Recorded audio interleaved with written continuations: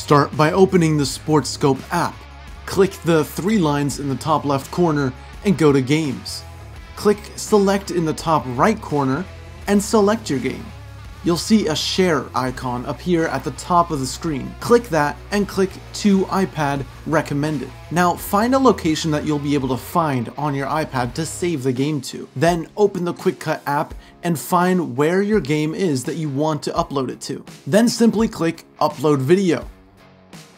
You'll want to select the angle. You can only upload one angle at a time.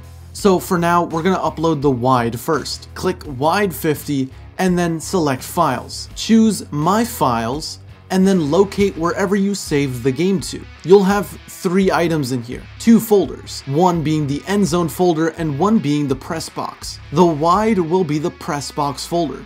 So I'm going to open that. Click one of the files to select it and an option will appear at the bottom to select all.